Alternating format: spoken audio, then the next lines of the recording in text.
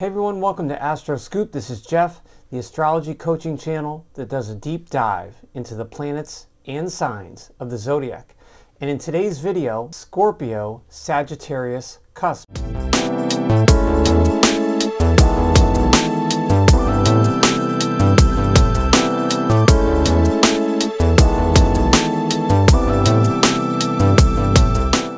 If this is your first time to the channel, welcome. Please consider subscribing, liking, comment, and sharing. It really helps me to do future videos.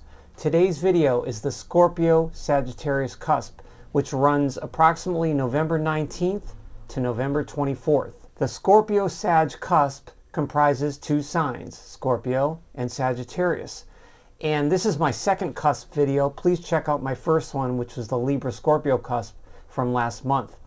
Now, with these two signs, you have the scorpion or eagle, which is the symbol for Scorpio, and you have the archer or centaur, which is the symbol for Sagittarius.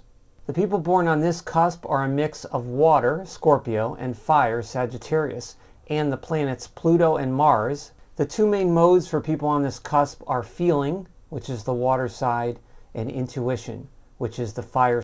Now, water and fire combined on a cusp is very interesting, and here is a strong combination of Scorpio secretiveness and Sagittarius bluntness or tactlessness at times.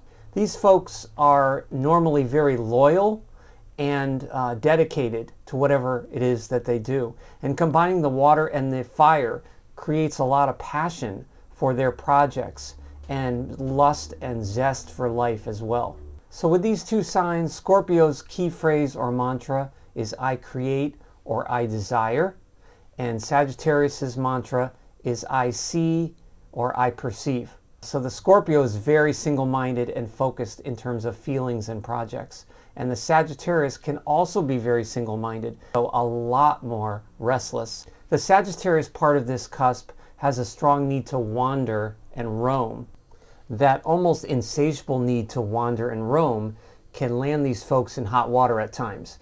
And they can definitely take things too far in terms of their personal motivations and projects, and that zeal and zest to kind of overthrow the established order of things. I admire their intensity, and I admire their ability to put themselves out there and stick their necks out, so to speak, to stand up for moral causes, for their family, and for those that they care for. But I also almost see them almost as a hyperactivity, so please take that with a grain of salt. But there is almost such a strong need. They're always trying to regain that composure when they're feeling wild or for the need to go off on a tangent.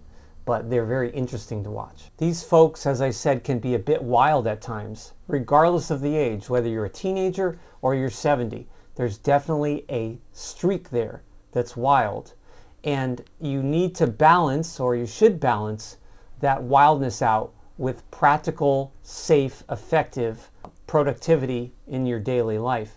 And these folks definitely can have a tough time doing that because they are venturesome, they are adventurous, and they like to push the envelope. When these folks misfire or misuse their energy, they can sort of go off the rails, so to speak. They can be autocratic, they can be cutting with their sarcasm, and singularly piercing with criticism or jokes that may hit a little too hard. But generally speaking, they're really fun people, loyal people. They can really help others to experience situations and events, whether it's a movie or a concert. If you're with this type of person, you're going to experience this event most likely to the fullest, not 97%. They're going to help you get up to that 100%. Hard driving intensity is a phrase that I came up with to describe this cusp. When I was researching celebrities and famous people that are born on this cusp, in addition to some of the people I know that I've coached, I realized that this is a formidable cusp.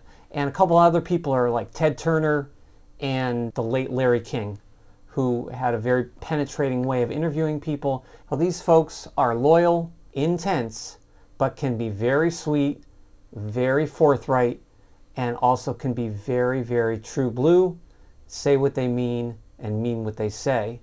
With the Scorpio, strength and the Sagittarius honesty. Folks born on this cusp can have an extreme or radical side to their personality. And if you're born on this cusp or you know someone who is, you'll know what I mean. And that doesn't mean these people are going to be at the forefront of a major political cause or something.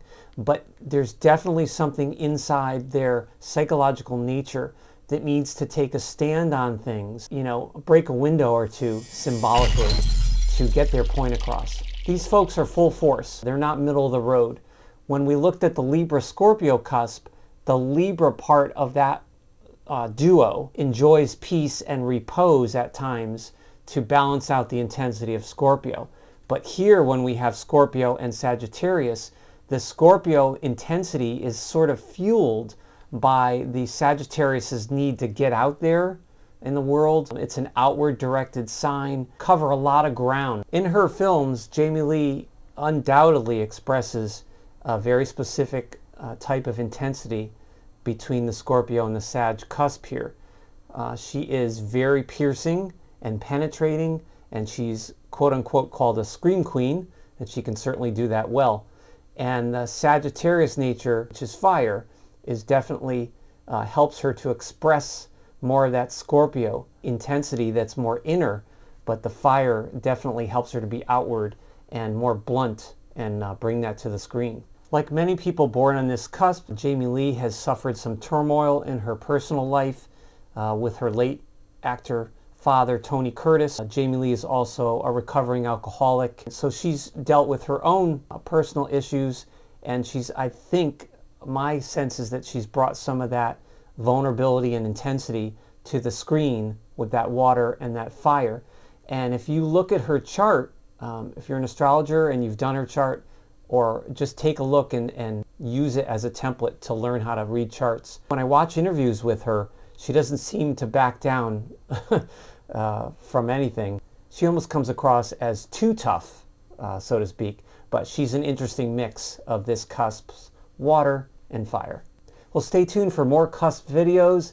Thank you so much for hanging out with me today. I really do appreciate it. Consider liking and subscribing to the channel. This is Jeff with AstroScoop, where I give you the real scoop on astrology. Until the next time, stay safe and be yourself.